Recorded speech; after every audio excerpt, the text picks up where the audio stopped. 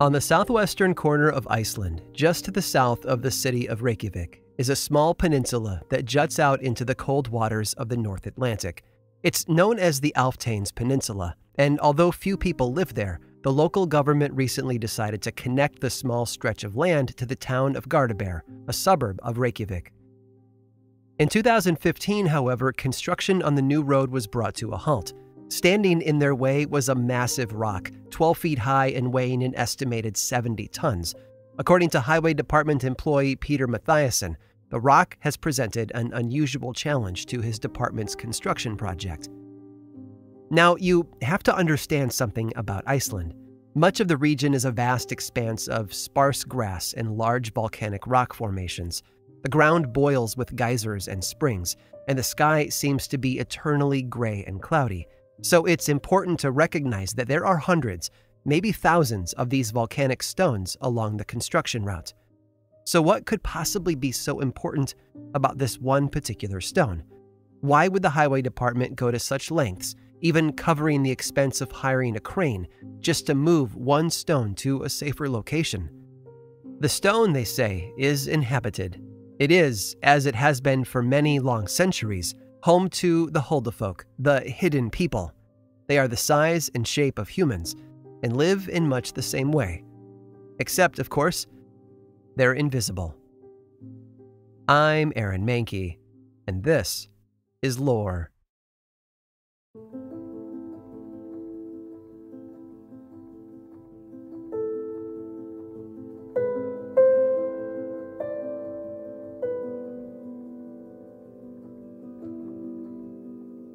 In the late 1930s, another road construction project in the same area of Iceland was planned to cut straight through a hill known as Elfhol.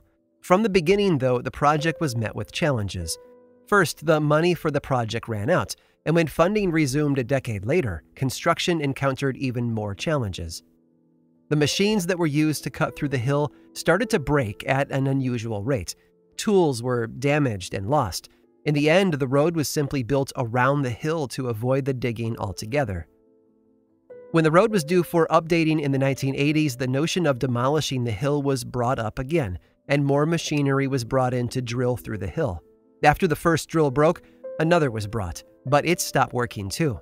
After that, the workers refused to bring any of their tools near the hill out of fear that they would be lost or broken by the Huldufolk who guard the place. Iceland is a culture teeming with references to this invisible society of human-like creatures. In a recent survey, more than half of all people in the country, 54%, said they believed in the existence of these creatures. But who are the Huldufolk? According to one Icelandic folktale, the hidden people can be traced back to Adam and Eve. According to the legend, Eve had a number of children whom she hid from God. But God, being omniscient and aware of everything that happens, found them anyway. In the story, God declared that what man hides from God, God will hide from man. As a result, these children of Adam and Eve vanished from sight and have lived alongside humans ever since, hidden from our eyes. Wherever they came from, Iceland is apparently filled with them. They are described as being the same size as humans, usually clad in 19th century Icelandic clothing, which is often described as green and simple. The people of Iceland have another term for these creatures, though. They don't use it as often because they feel it's not as respectful as the hidden folk. But it's a word we all know, and its history and meaning run deep. They call them the elves.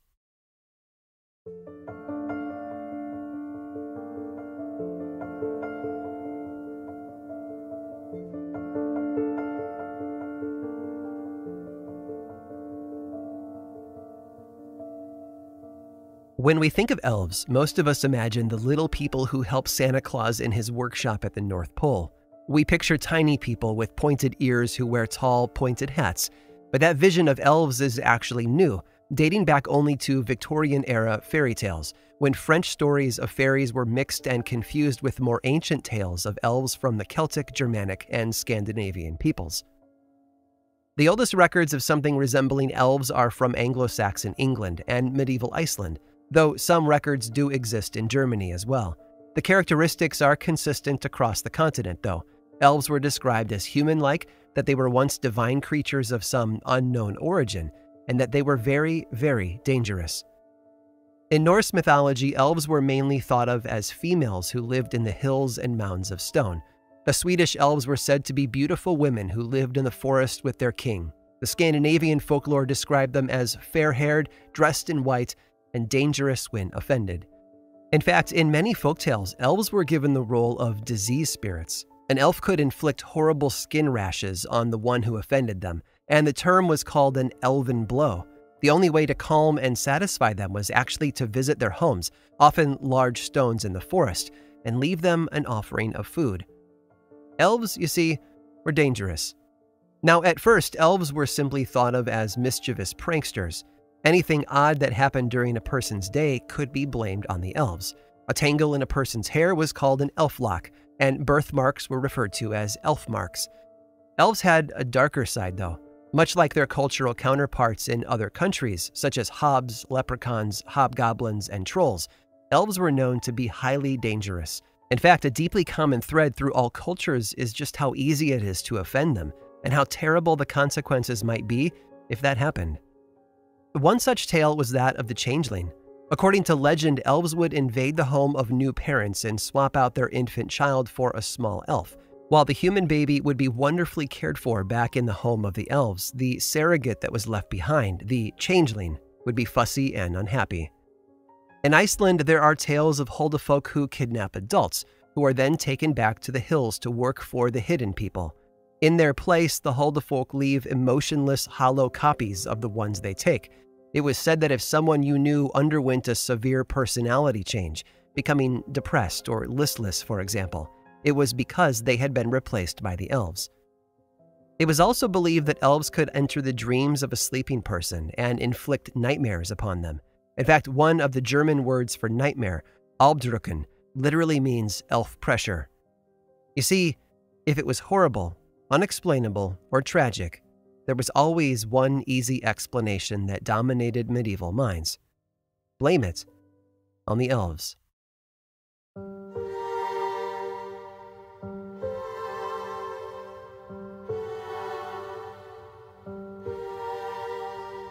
But what if these were more than just folktales? If so, that might explain the incredibly similar stories that exist among the native tribes of the American Northeast.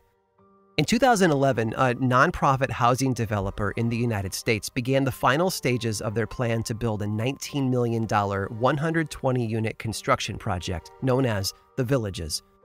Everything about it looked promising.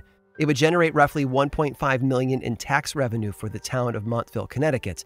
It would create over 100 construction-related jobs, and once completed, it would provide affordable housing to scores of local families.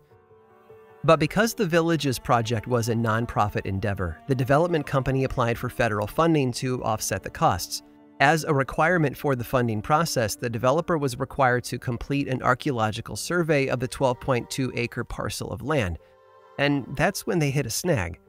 The proposed building site, it turns out, encroached on Mohegan tribe property. The Mohegan people were an offshoot of the Pequot tribe, originating in the 17th century in Connecticut. They have deep roots in the area there, and naturally parts of their historic past are still present. Among the sensitive archaeological sites that the Mohegan tribe claimed were at risk were Mohegan Hill, Fort Shantok, and Moshop's Rock, among others. None of those historic sites are unusual in any way. But when the Tribal Historic Preservation Officer for the Mohegans presented their case to the Federal Housing and Urban Development Department, there was one complaint that stood out among all the others. Creatures, they claimed, lived inside Mohegan Hill. The construction project threatened their very lives, and unless it was stopped, the little people, as they would call them, would disappear, leaving the tribe unprotected from outsiders. The Mohegan people have long believed in the existence of creatures who they called the Makaiwasug, the little people. The stone piles on Mohegan Hill were said to have been built by them long ago and served as protection from the outside world. These Makaiwasug have remained inside the hill ever since, guarding the stones and protecting the tribe. These were powerful creatures that could protect and preserve the people, but if ignored or treated poorly, could also bring great harm and chaos. Naturally, the Mohegan people became very good at managing their relationship with them. One of the most prominent Mohegan tribe members of the last century was a woman named Gladys Tantaquidgeon, who passed away in 2005 at the age of 106. She was a 10th-generation descendant of the Mohegan chief Uncas, a prominent colonial-era leader, and was also a tribal medicine woman. Her role included maintaining her tribe's knowledge of the Makayawassug and how to interact with them. According to her, there were even 4 non-negotiable laws for dealing with the little people. First, serve and protect their leader and matriarchal deity, Granny Squannet. Second, never speak to them in the summer months when they are most active. Third, never stare directly at one, or else the creature will become invisible and steal your belongings. And finally, leave them offerings from time to time. And so, to this day, the Mohegan tribe continues to make offerings to these creatures in hopes that they will continue their role as protectors and guardians. It is traditional to leave them an offering of cornmeal and berries, and sometimes even meat. Sound familiar?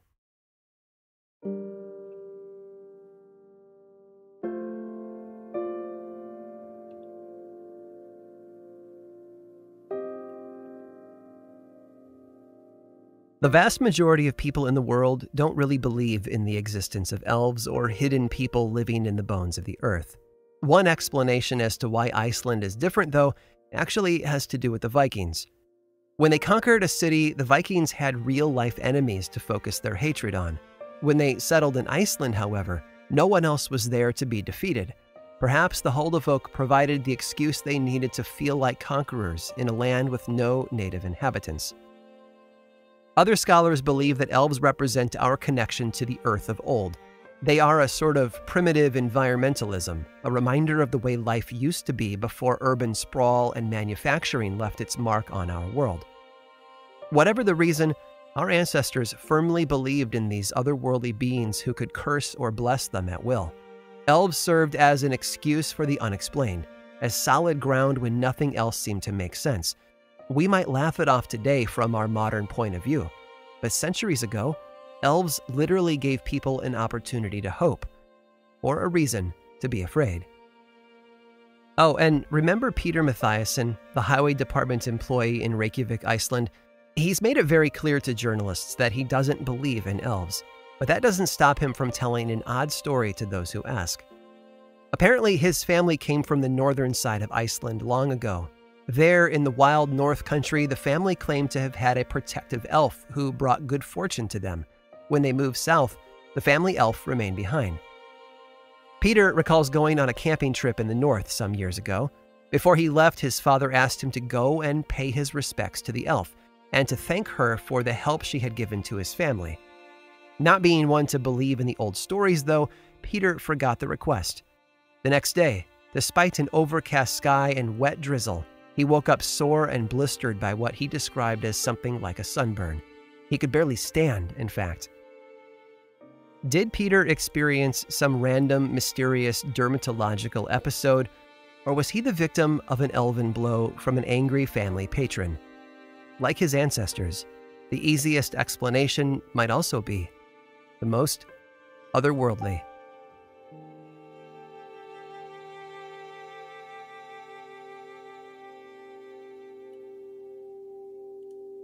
Spirits in the rocks beneath our feet certainly offer some amazing stories, and I hope you've enjoyed this tour through some of the most mysterious on the list. But we're not quite finished just yet. Stick around after this brief sponsor break to hear one more tale of magic in the hills.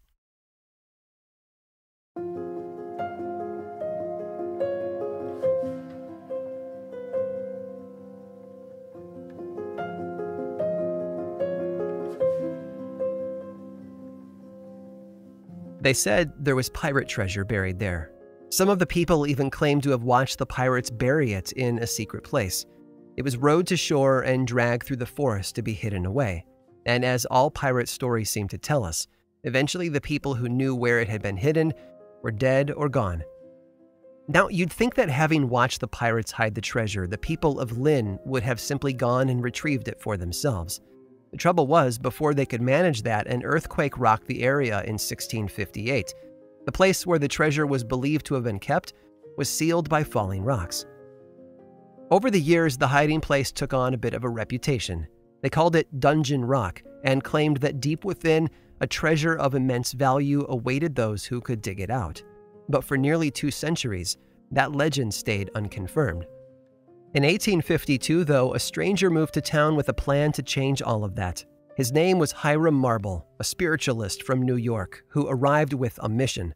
According to him, one of the pirates had come to him in a dream and revealed the location of the treasure. All he had to do was dig it out. Sounds easy, right? So he purchased the land that contained Dungeon Rock, built a home nearby, and started digging. The trouble was, it was a slow job. From what I've read, he barely managed to cut through a foot of rock each month, meaning the process was slow and painful, and it was frustrating too.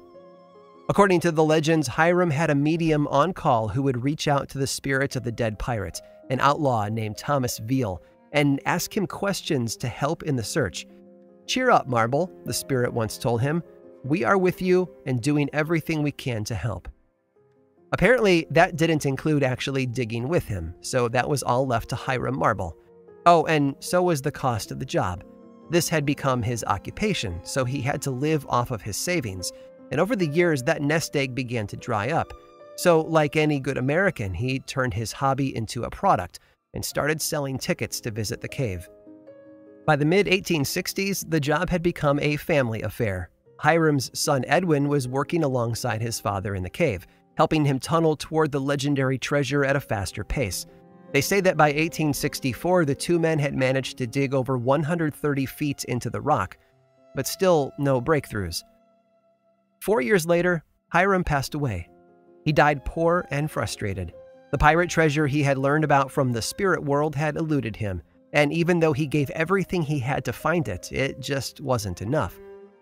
His son Edwin carried on the work, though. He kept digging and the tunnel kept getting deeper, but still there was no secret chamber or pocket of space down below where he might find the treasure. And 12 years after his father died, Edwin did the same, just as poor and just as frustrated. It turns out, though, Edwin had a sister, but she never picked up the shovel and kept the work moving ahead. She had her hands full with all the tourists who wandered up there to see the legendary dig site, more so because of the tunnel than the treasure it was supposed to contain. I've read that she charged her visitors 25 cents for a glimpse inside. Over the years, the people stopped flocking to the hill, and the property was bundled up in the Lynn Woods, a large patch of wooded parkland between Route 1 and Route 129. From what I've seen online, there's a metal gate across the entrance to the cave, keeping visitors out. A quarter doesn't buy you as much as it used to, I guess. Oh, and one last thing. Both Hiram and Edwin are buried up there on Dungeon Rock. They had funerals up there as well. They spent so much of their lives on top of that hill, I guess it's only fitting. Still, I find it a bit ironic that after nearly 30 years of cutting through the rock, the only things we're absolutely certain are buried up there are the bodies of the men who did the digging.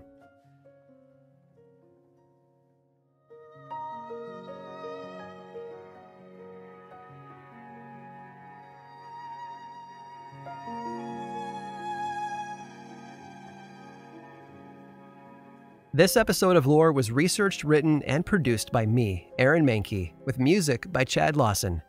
Lore is much more than just a podcast. There's a book series available in bookstores and online, and 2 seasons of the television show on Amazon Prime Video. Check them both out if you want more lore in your life. I also make and executive produce a whole bunch of other podcasts, all of which I think you'd enjoy. My production company, Grim and Mild, specializes in shows that sit at the intersection of the dark and the historical. You can learn more about all of those shows and everything else going on over in one central place, grimandmild.com. And you can also follow this show on Twitter, Facebook, and Instagram. Just search for Lore Podcast, all one word, and then click that follow button. And when you do, say hi. I like it when people say hi. And as always, thanks for listening.